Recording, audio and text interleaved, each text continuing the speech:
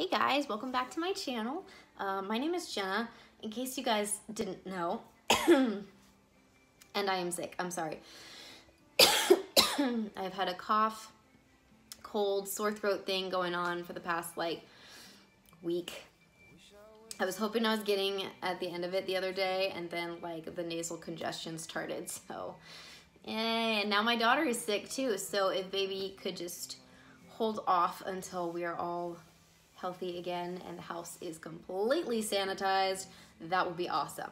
So 38 weeks. I did my 38-week appointment on Monday, and I'm just gonna go over really quick what happened at that appointment, what was discussed, and what my stats were. So it went a lot better than my 37-week appointment, I will say that, and I might actually make a video about what my 37-week appointment was like, because you guys, it was so embarrassing. It was just terrible. So I needed a better taste in my mouth before I have this baby with this clinic. But this week's appointment was a whole lot better, and I'm just gonna go over it real quick.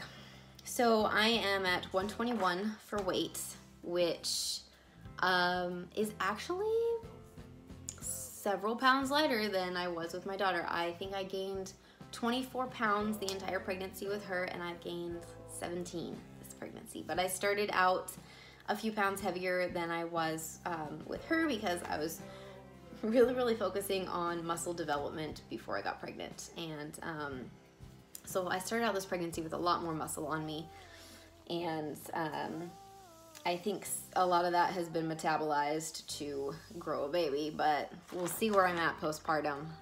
That's gonna be an interesting journey. Anyway, enough about that. My blood pressure was 104/60, which typically my blood pressure is pretty low. It's been a lot lower than that a lot of the time.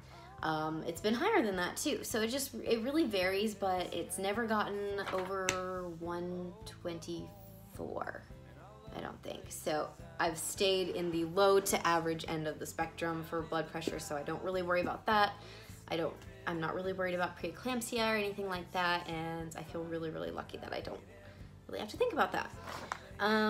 Baby's heart rate was in the 130s, which it typically is. That's kind of just where he hangs out.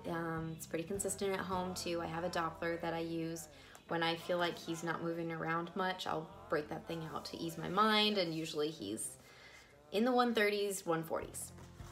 So it doesn't surprise me that he was that at the appointment, but it does surprise me that they caught him that they were able to actually get a good reading on it, because the couple of weeks before that, it was really hard to get an accurate reading because he moves around quite a bit, especially when he feels that gel hit my belly. I think he knows what's coming. So we basically reviewed my birth plan a little bit, and that's honestly a whole separate video in itself, because that would require me to tell a bit about my birth story with my daughter, which is a whole other video in itself. So if you guys want to see that, drop a comment below, and I'll try and get those filmed over the next few weeks before life gets really crazy. So basically we reviewed my birth plan, my wishes for how the delivery is handled and everything. We have to plan around my being GBS positive and having fairly fast labors. So with my daughter, I labored for 8 hours and I pushed for 3 minutes. I don't know how fast labor could go this time. Potentially, I could cut my time in half or even less, because I had a miscarriage in between, and that actually does count as a labor. So I don't know. I have no idea what this labor is gonna look like, and that makes me really nervous and really excited at the same time. But the whole complication, the whole cog in the works, is being Group B strep positive. I was not with my daughter, and then this time I have had it from the first trimester on. They didn't even do a GBS swab at 36 weeks, because they're like, yes, you are absolutely GBS positive because we found it in your urine. But I've been doing everything I can to reduce it at least. So obviously I need to get antibiotics during labor. That's kind of the standard way of treating that, to keep baby out of danger. And the problem with that is you need 2 doses of antibiotics over a course of, I think it's 6 hours. And we don't know if I'll even have 6 hours once I know I'm in labor. We probably won't even have 6 hours. So it's very unlikely that I'm gonna get both doses of antibiotics. At best, I'll probably get one. And so what we reviewed with the midwife was that I need to have my bags packed for an extra night and just plan on staying that extra night. And I need to get into the hospital as soon as I feel like I might be in labor. So they're kind of watching me like a hawk. They remind me at every appointment, if you feel anything, get in here. But I didn't really even know I was in early labor with my daughter, so it's gonna be really, really hard. And I'm just praying that I get some sort of intuition that I am in labor and I go in and I know. But otherwise, we're just gonna have to wing it. That's all I can say about that. So this week's symptoms, oh wait, did I tell you guys? Okay, so one more thing from my appointment. I am measuring 37 weeks, not 38, but they are not worried because he just seems like he's a peanut. Lots of things can affect that 1 centimeter of fundal height at your appointments. It could be you had a big meal and you're measuring 39 weeks instead of 38. You know, anything can throw it off. So it's not the best thing to judge the actual growth of a baby by, I don't think, but I digress. He's been measuring about a week behind, or my belly has been measuring about a week behind since 33 weeks, I think.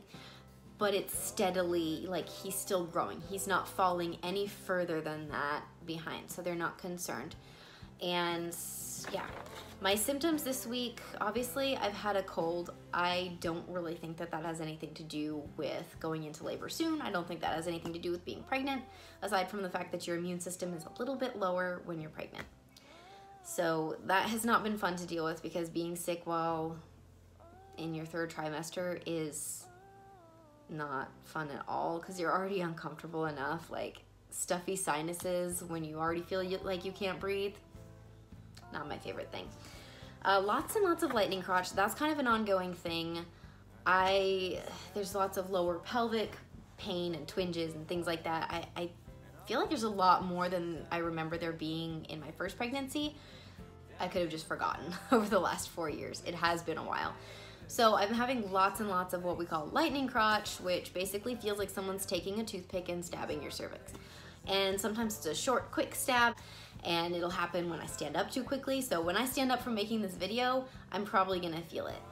But that is just one of the things about pregnancy that happens. And that's been happening to me since the 2nd trimester, like somewhere in the 20-ish weeks.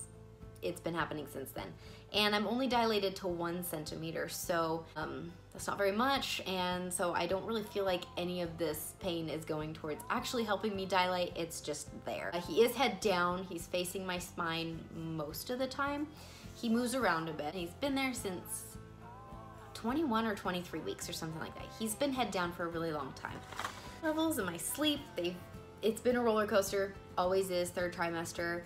Sometimes you sleep amazingly, sometimes you have night after night of insomnia. It just depends. It really helps that we got a new bed, a new mattress, and I'm in a lot less pain on that mattress than I was on our old queen bed, which, oh my gosh, that thing needed to go so bad. I didn't even realize how much I was dreading going to sleep at night, or the battle to get to sleep at night, until we got this bed, and now I'm like in love with it, and I can't wait to go to bed every night. But this week got a little bit interesting, because I feel like there was just this shift. Monday, I felt like I'm gonna be pregnant forever. This is just gonna be the rest of my life. But Tuesday, there was a shift, and I can't really explain it. I'm gonna sound like such a hippie, but I just felt like something changed.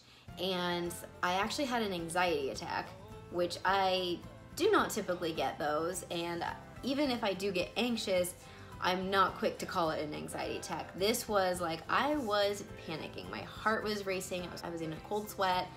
I had to call my husband and have him come home because I didn't feel like I could be alone. I didn't feel safe.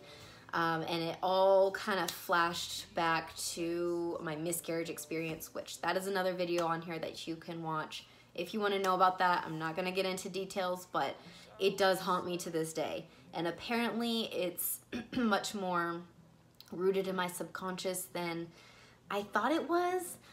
because it really flared up. And so I'm gonna be discussing that and those anxieties with my midwife at my next appointment, just to make sure we're watching out for my mental health going into this labor as much as we are my physical health.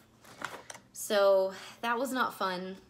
The next day was not really that fun either. I had, and this is so TMI, I'm sorry guys, there's just no nice way to say this, but I had diarrhea like all day on Wednesday, and I don't know, I didn't eat anything different, I didn't do anything different, I just had diarrhea all day, and I had like cramping and backache and intestinal cramps. I couldn't tell what was contractions and what was like diarrhea cramps. It was a pretty long day. I was feeling better by the evening, and I went and worked out, and that ended up being really good for just helping to get things circulating again after kind of being on the couch all day. I heard that that can be a sign that labor is coming soon. It can be a week, it can be a few days, it could be a few hours. I faintly recall having a day like that when I was pregnant with my daughter Avonlea, towards the end, towards labor, but it didn't really strike me as much of a symptom, and I'm not losing like any more mucus plug or anything like that. So I'm kind of just tucking it away in my hat. I'll bring it up at the next appointment as well.